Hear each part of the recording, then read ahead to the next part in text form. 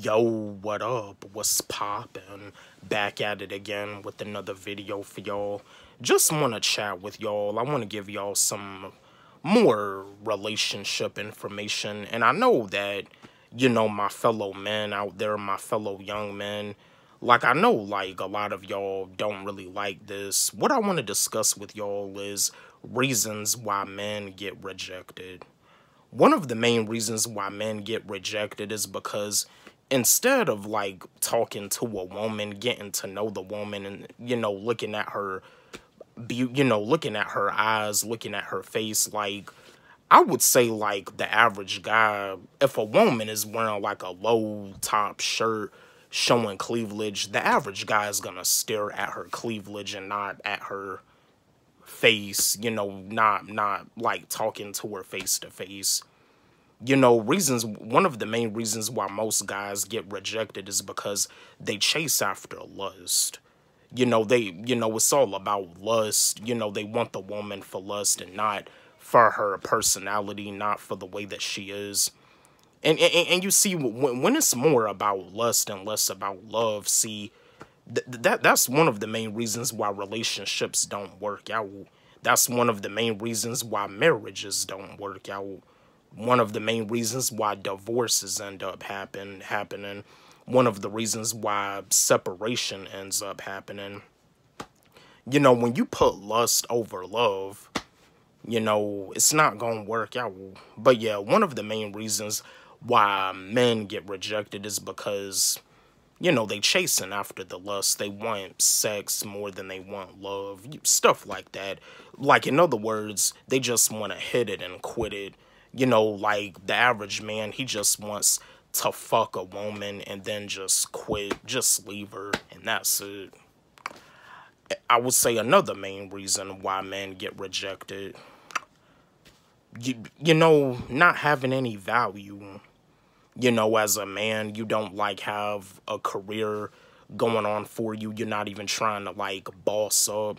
I mean, you may have a 9-to-5, but you do got some of these women out here that are boss ladies that don't even want to date you if you work in a 9-to-5. I mean? They want a man that's a boss. They want a man that wants to have a career. You got women out here that are very logic, that want a man to be on the same level that they're on. They're a boss lady, and as a boss lady, they want a boss man. Makes sense. There's nothing wrong about wanting people to be on the same level that you're on. Because with me, wanting to be a boss man, I want to be around a woman that's on, the same level that I'm on. Being consistent with whatever it is that she wants to do. I mean, if you're asleep and not woke, I mean, you're not about to drain my energy.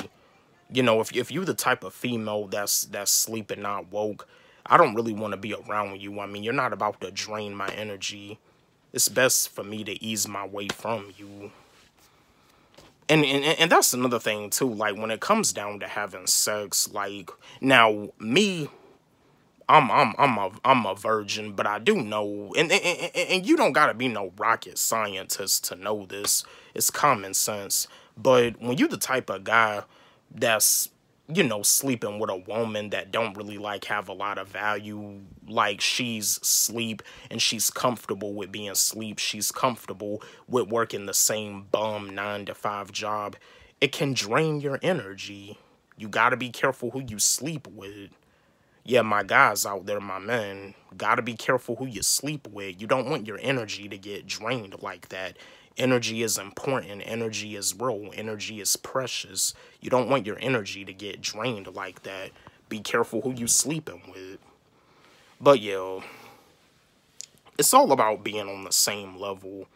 You know what I mean? If you're not trying to evolve, if you're not trying to progress, yeah, if if you're trying to shoot your shot at a woman that's a boss lady, and you don't have no value, you're asleep while she's woke, you're not even doing anything to try to progress, prepare to get rejected. And another reason too, I would say another reason is because, I would say like the average guy probably don't even really know how to start off a dope conversation with a girl. You know what I mean? Now these days with all this technology, you have couples that be on a date at a restaurant, and sometimes instead of them talking face to face, they just be at the table texting each other and not talking face to face. See, you know, this technology, and that's another thing too. Sometimes with this technology, with these smartphones, with these droids and galaxies, they can get out of hand. Like social media is like technology, social media and technology is helping us in the long run and hurting us in the long run at the same time. I mean, I remember being a kid in middle school while all the other kids at school had smartphones. I still had a flip phone. I even had a flip phone when I was a freshman and a sophomore in high school. I didn't even have me a smartphone until I was a junior in high school. I didn't even have a smartphone until I was 18. You know, when I was in my teens, when I was a preteen, you know, I just had a flip phone. So, and should kids get teased for not having a smartphone? No. No, kids should not get teased for that, but that's just how it is today because of the new technology taking over. But yeah, I just want to break down with you reasons why men get rejected, and I'm gonna have another video, reasons why women get rejected. But I wanted to, you know, talk, you know, do this video for my men out there, for the fellas. You know what I mean? Now, as a man, have I ever been rejected before? Yeah. You know, back in my younger days, I mean, I'm a man now. I kind of don't really want to, like, shoot my shot and jump into a relationship. I got too much stuff that I'm doing. And that's another thing. A woman loves a guy that's on their purpose. You know, like, when the woman wants to hit you up and she sends you a text and you don't immediately text back, you know, you got something, you got stuff that you got to do, and that's how I am. I'm not gonna immediately text you back. I got stuff that I gotta do. I got songs to write. I got videos that I gotta upload on YouTube. I'm busy.